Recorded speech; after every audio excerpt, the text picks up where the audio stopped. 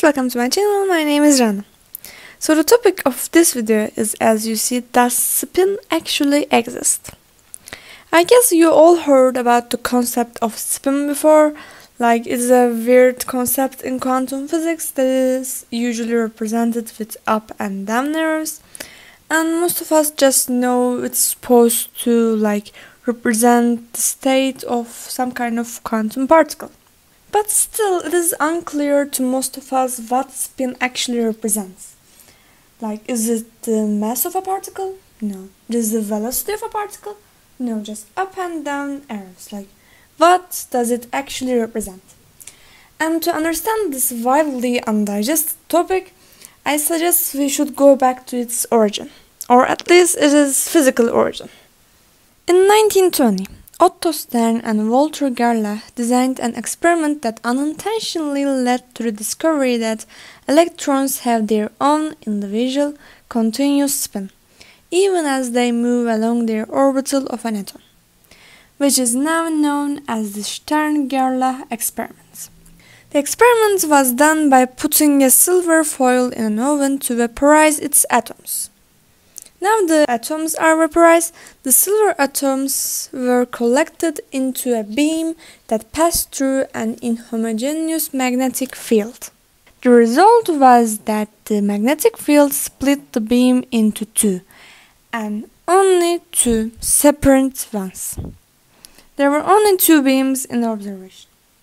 This observation demonstrated that the spatial orientation of angular momentum is quantized into two components, up and down, or left or right, depending on the axis you measure the particles, which we know as spin quantity. You can see the apparatus used in this experiment here. It might seem complex, but the methodology used in this experiment is quite simple, as I explained it before. There are just a magnetic field splitting the atoms into two beams. It is actually quite simple. And here is the formula of the deflection caused by the magnetic field. So as you see, we can infer from this experiment that spin is more of a behavioral quantity than just a physical appearance one. It describes what path the particle, an electron, will take under a magnetic field or something. Not like, oh, the particle is blue, oh, the particle has that mass or something. It is actually changeable.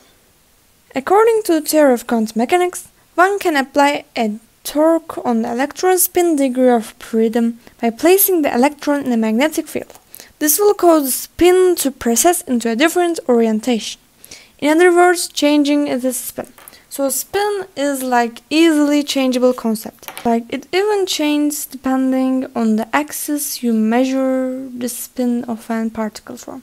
I think it is one of the reasons we have some difficulties picturing the concept of spin, besides the unfamiliarity of quantum mechanics. Spin as we know it is not tangible, it can easily change. So let's go back to our original experiment. Besides proving the spin concept is real, Stern-Gerlach experiment also benefited the quantum theory with being consistent with the Bohr-Sommerfeld theory.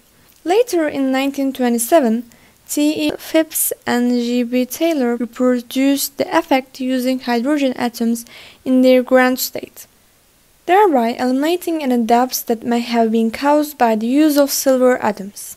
With this discovery, theory of spin in quantum mechanics slowly began to hold a place in the physics community, and finally reaching its place today. So guys, that was all for today.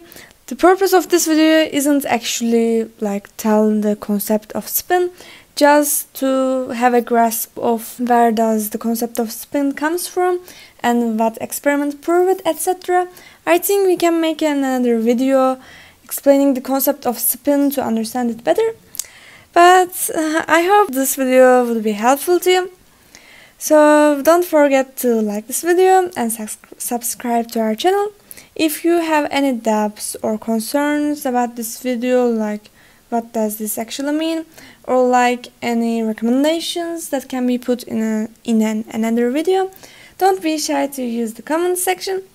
So goodbye, see you at other videos.